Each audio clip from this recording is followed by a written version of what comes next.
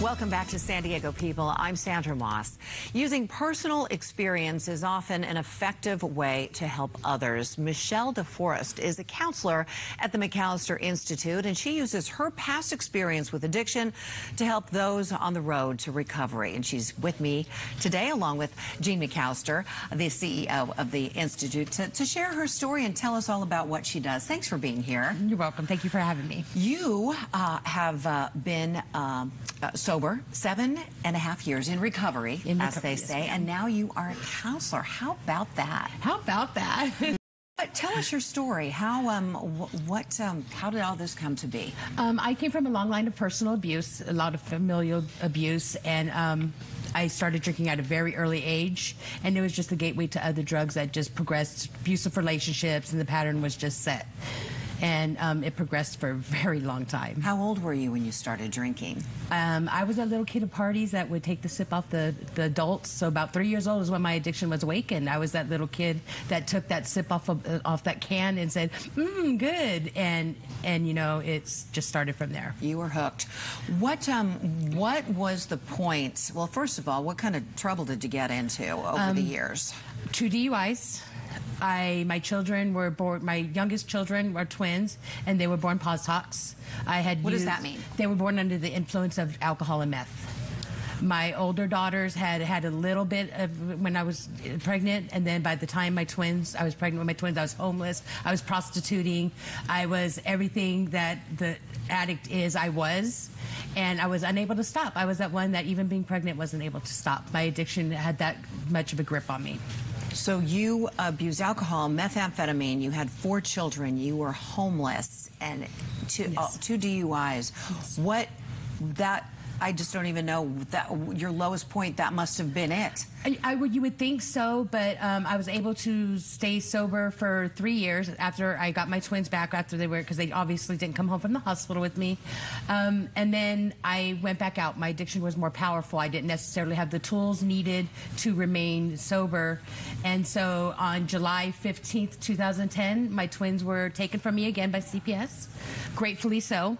And at that point, my initial thought was, I'm not gonna fight for them. And then I was literally on my knees praying for death, trying to kill myself. And something changed.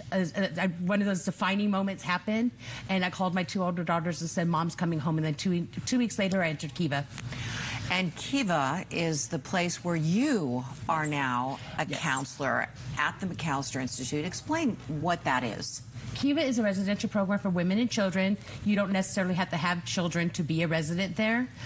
We offer all services to introduce and educate these women who are struggling with their own addictions. Some come from jail, some are CWS involved, some have hit their lowest points. And you were there for how long before you got sober? I stayed there from October 2010 into March of 2011.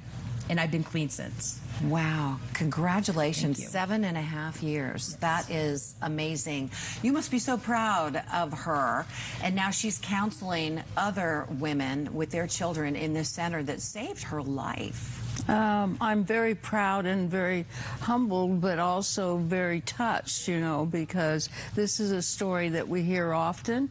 And you would think that after so many years that you would be used to it and hardened, but you get softer, and I really care a lot about you, Michelle, and your story. You know, it touched my heart. Oh boy. Yeah, it's a moment. It's so emotional, and it's so important. So your children, are they back in your life? Yes, they are. My children are back in my life. We are very close-knit. We are very much entwined. I'm also a grandmother now, and my grandson is going to be 5 in August, and he's never seen me loaded. He's never seen me with a drink in my mouth. He's never seen me with a cigarette. When my kids now can pick up my drink after me without asking, they have faith if I go somewhere that I'm coming home. They're not getting those phone calls in the middle of the night that Mom's in jail, Mom's in the hospital, beaten, raped. She is coming home as long as the powers that be allow for that. It's not going to be because she's loaded today. And not only that, Michelle, you are changing the lives of other addicts at this Kiva center within the McAlister Institute. Tell me about that. How powerful is that for you? It is very powerful. My goal is when I go to work is to hopefully make the difference for one. If I can make the difference for just one, if I could just plant that seed, I have done my job. They must really listen to you because your story is harrowing. It's just remarkable that it's a miracle that you're alive.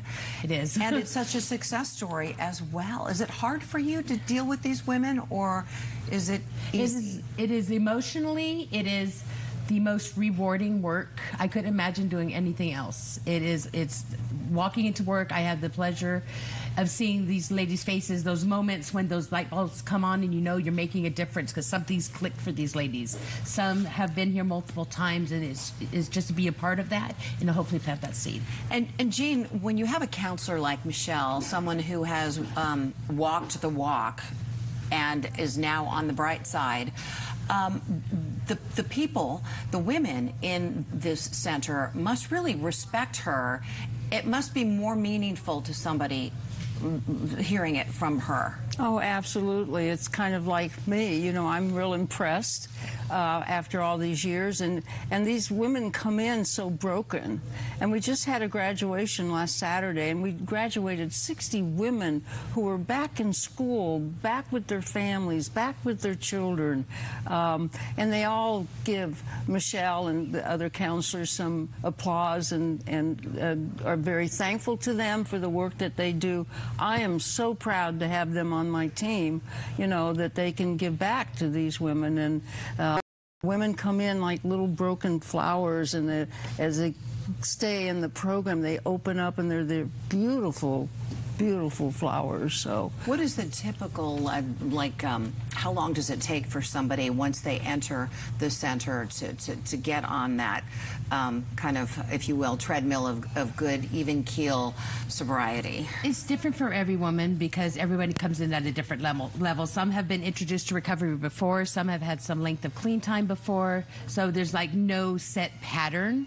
All we could do every day is do what we do, educate, be a role model, and hopefully plant that seed and be the changing difference for these ladies. Is it still a struggle for you to stay sober even today? It's been 7.5 years. That seems like a very long time. 61 years for Jean, for crying out loud. I know, amazing, right?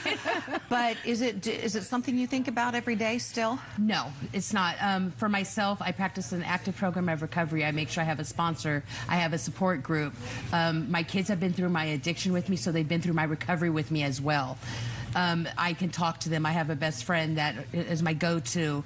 When I have those thoughts, I now have the tools and the coping mechanisms that kick into play. And if I'm struggling a little bit harder, I reach out a little bit quicker. What would you say to people who are watching and listening to your story, who, you know, maybe their story isn't as dramatic as yours is, but they are struggling and their lives could be a lot better if not for the substance abuse or alcohol abuse? What is your message? Get help. You're not alone. Get help. We can be successes. We can live healthy lives. Reach out. Jean gave her number, 442-0277, corporate. Get the information you need to do what you need to do to live a healthy life. We will have all of that information on the KUSI website. Michelle, thank you so much for sharing your story. You're such an inspiration, and I wish you well on your path to sobriety. Thank you. And Jean McAlister, great to see you as always. Thanks so much. thank you for having us. And that is going to do it for this edition of San Diego People. Be sure and join us tonight for the KUSI News at 6, 10, and 11.